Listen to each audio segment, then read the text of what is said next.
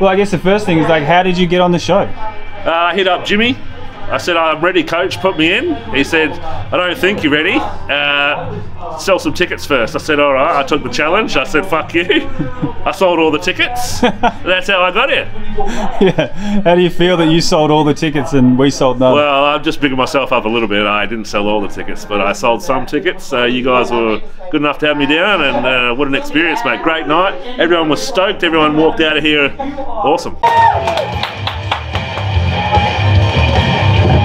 The loose term stage. We'll see what we do.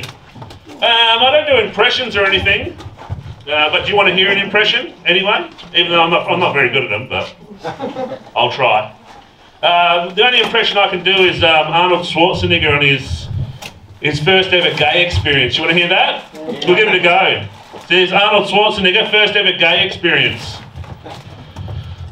Get it out! Get it out of there! Ah!